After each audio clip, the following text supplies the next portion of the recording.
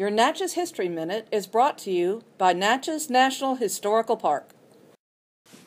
Between November 1964 and March 1965, local Natchez High School students organized a local chapter of the Mississippi Student Union, a member of COFO, the Council of Federated Organizations, which was a group of national and regional organizations engaged in civil rights activities in Mississippi. The student union was successful in desegregating the lunch counter at the SS Crest Department store, but were less successful in desegregating the Fisk Public Library, the coffee shop at the Eola Hotel, the local YMCA, and the Clark Movie Theater. The students were routinely arrested and regularly harassed. In March 1964, the civil rights workers protested in front of pilgrimage sites around the town. On this day, August 5, 1965, a group of 200 African Americans integrated Duncan Park as part of an NAACP action led by Charles Everett. Despite the jeering coming from a large crowd and the slashing of protesters' tires, Everett told the Clarion Ledger that all in all, the event had been a success.